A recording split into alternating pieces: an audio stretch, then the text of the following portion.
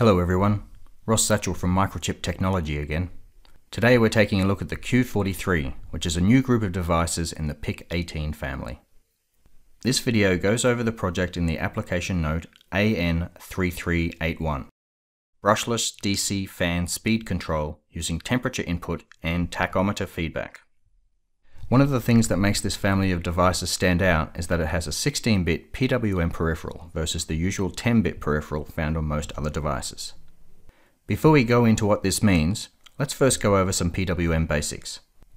PWM is most often used to fade LEDs and control the speed of DC motors, as well as control hydraulics, power supplies, heating elements, and much more by varying the average output power to those devices.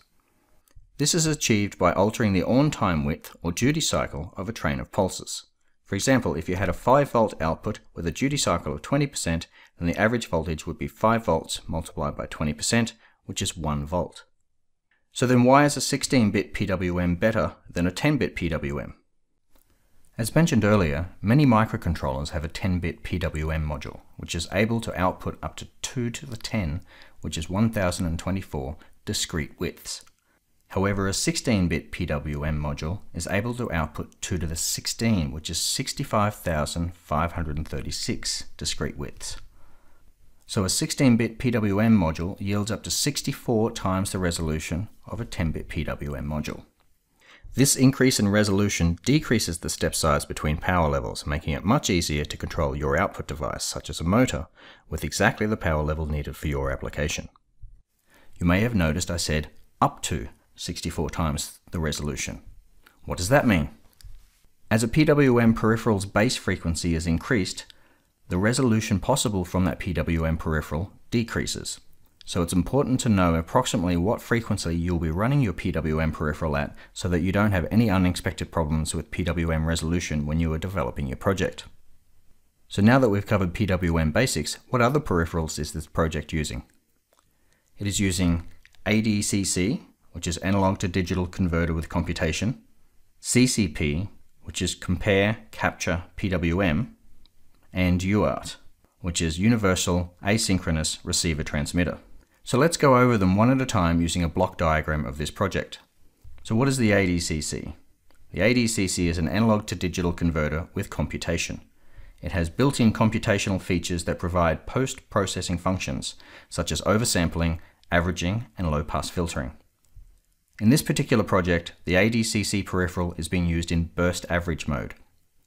In this mode, a single ADC trigger event causes the ADC to accumulate samples until the number of samples matches the value in the ADC repeat setting register. Then the accumulated samples are averaged and the temperature is calculated using the simplified beta parameter equation shown on page 13 of the app note. Now that the temperature has been obtained, the fan speed can be set. This is done using two peripherals, PWM and CCP. A typical DC fan uses PWM for speed control. However, in this project, we are using 4-wire DC brushless motors. These have the usual power and ground wires. They also have a PWM input and a tachometer output.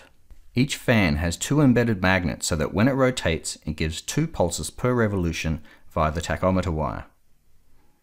This tachometer output is routed to a CCP peripheral, one for each fan for a total of 3. So what is the CCP? CCP stands for Compare, Capture, PWM. The CCP peripheral can be set up in Microchip's Code Configurator, MCC, to operate in one of 3 modes. Compare, where it acts like a programmable comparator. Capture, where it's configured with a prescaler to detect rising or falling edges and captures the value of the timer 1 peripheral each time the relevant edge is detected. Or PWM, where it outputs a pulse width modulated signal.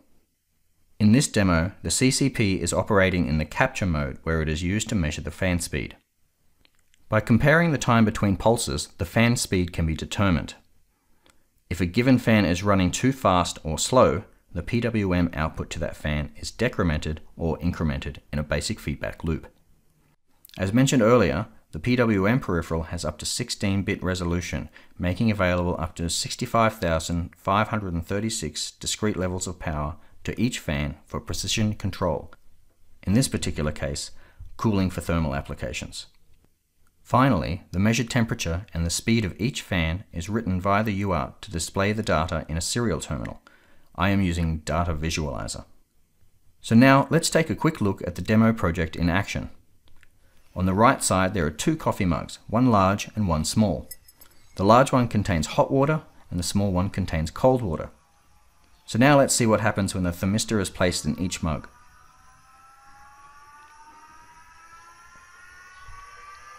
If the temperature is below 20 degrees centigrade, the fan speed is set to the minimum value. If the temperature is over 70 degrees centigrade, then the fan speed is set to the maximum speed. Otherwise, the fan speed is determined by the temperature detected by the thermistor. All three fans are controlled individually by their own dedicated PWM output. Now let's take a deeper dive into the PWM peripheral. The Q43 has three 16-bit dual PWM modules. Each module has a single output slice, which is composed of two PWM output channels. The two channels in a given slice share both the PWM frequency and the alignment and compare mode. However, each channel can have different PWM duty cycles. In this project, the left align mode was used. So what's up with the different alignment modes? It's been shown that symmetric, also known as phase correct or center aligned PWM signals, generate fewer harmonics in the output voltages and currents. This makes center aligned highly advantageous when using actuators or three-phase motors. Previously symmetric PWM signals involved more complicated use of timer and counter overflows. As a result, it was much easier to do left aligned PWM, which just counted down and reset at 0, a timer used for determining duty cycle, to change the PWM state, and then started the timer based on another timer running at the PWM frequency. However, now with the core independent peripherals, the user can easily set up different PWM alignments and frequencies in the Microchip code configurator, which is an easy-to-use graphic user interface. Also, driving large numbers of LEDs using center alignment can prevent large current spikes because all of the LEDs are no longer switching on at the same time compared to the traditional left alignment. So we can see that the Q43 has not only significantly increased PWM resolution for your next project, it has also greatly simplified setting up and using multiple PWM outputs, which will serve to reduce your development time for your next project. Don't forget to smash the subscribe button as well as click the bell to be notified of new videos. If you like this video, please click like or leave a comment. Thanks for watching.